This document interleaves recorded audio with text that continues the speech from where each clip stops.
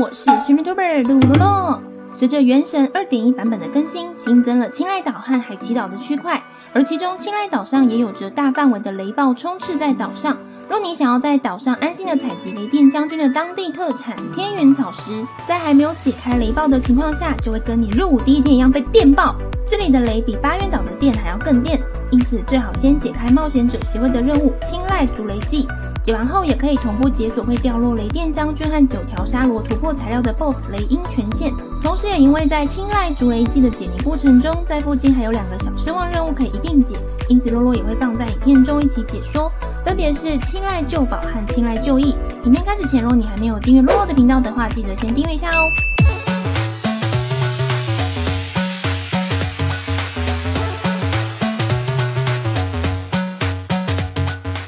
在 2.1 版本更新后，任务清单中就会自动解锁来自冒险者协会的任务，同时也是到期声望任务的其中之一。解完这个任务后，不只可以解锁 BOSS 雷音权限的挑战，往后也可以停止青籟岛的雷暴气候，才能够安心的在岛上探索。随着任务指引，我们来到青籟岛找 NPC 月子对话，得知需要解开正式的谜团。接着我们会再跟随路上的猫咪指引。猫控解这个任务真的是边解边心花怒放，像洛洛就越解越眼睛发亮。最后来到青籟岛西侧的浅濑神社，找会说话的猫咪晴子，对话完会获得成就，奴家是猫，名字叫晴子。接着会受到晴子的委托，需要我们去帮忙修理赛前箱，到岛上各处搜集修理的材料。首先来到月木村的地区，打倒在此地的盗宝团，附近可以看到有一位被秋秋人欺负的 NPC 藤原俊子，这里可以顺便接取清籟旧宝的世界任务。打倒盗宝团后，会再去他们的营地拿修理材料，再回到神社修理赛前箱。而后得知证实解谜的一些提示，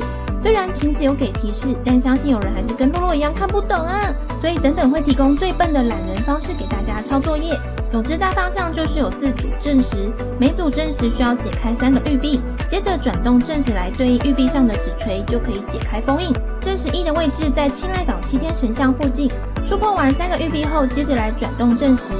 懒人的话，将画面对照成跟洛洛画面一样的角度，让月子背对你，再把最下面的证实有3枚指锤转到面对的方向，接着无脑转上面的证实即可。证实2的位置在东侧的传送锚点附近，其中有一个玉璧的位置在东北方的小岛上，可以召唤雷种子上来。雷种子旁也有雷神童可以顺便拿，上来后还有一个宝箱。3个玉璧都触碰完后回到证实，接着懒人一样对照洛洛的画面，让传送锚点是位在证实的1点至2点钟方向的地方，然后转动证实，让上下的证实都是3枚指锤的面向你。证实3的部分需要先从2位冒险者后方的传送门起飞，我们会来到天元卡上空的浮石区，也有雷神童可以顺便拿。接下来就是透过浮石上4处散落的雷种子穿梭来触碰玉璧，浮石区也有宝箱和一些限时挑战，触碰第1个玉璧的同时，也可以顺便解锁上空的传送锚点。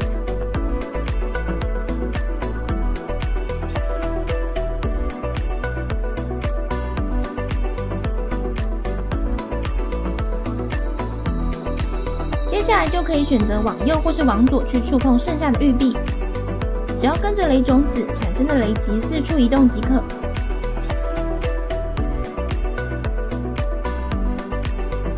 触碰完所有玉璧后，回到中心的证实，懒人一样对照洛洛的画面，让玉璧在右手边，转动下方的证实，让3枚指锤转到左手边且发亮，接着无脑转上面的证实即可。证实4的位置在青籟岛南方，可以从证实3的位置用雷种子飞过来，顺便解锁雷音权限旁的传送锚点。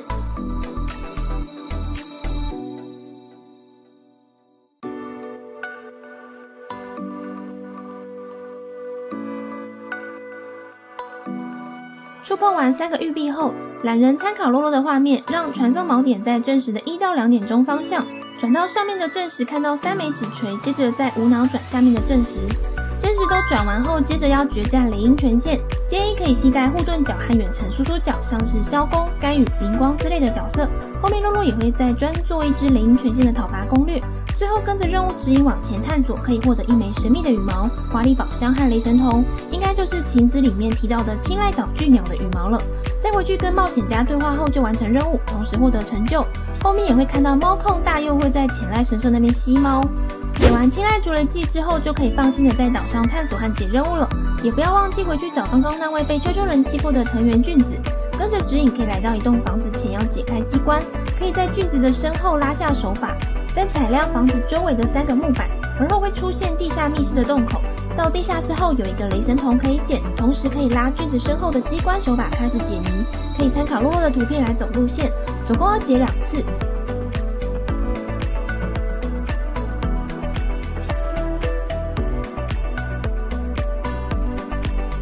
解完后，菌子打开宝箱，但是发现是一幅画。出去地下室后，会有3波敌人要来抢宝物，分别击败敌人并护送菌子到营地后，就解完任务，并且获得成就无可置疑的宝藏。这任务过程蛮有趣的，可以细细品味一下。青睐旧忆的任务没有提示，要在洛洛地图上标示的位置，这里找到一座小神龛，在这边捡到一张青睐岛的记录画片才会触发任务。接着会回到稻妻城内去询问冒险家，冒险家会再请你去问太田太郎，也就是藤原俊子任务最后有提到的那位 NPC。太田太郎会委托你帮他去青睐岛上的4个地方拍摄照片，并且提供给你景点的轮廓。第一张画片的位置在平海寨2个传送锚点之间，到洛洛地图上标示的这个位置后，要将角度对准风景，画面会提示已将镜头转至正确角度时再按下拍摄。第2张画片的位置在月石村的南侧，一样到洛洛地图上标示的这个位置后对准画面进行拍摄。第3张画片在青濑丸西方有一座传送门的小岛上，一样到洛洛地图上标示的这个位置后对准画面进行拍摄。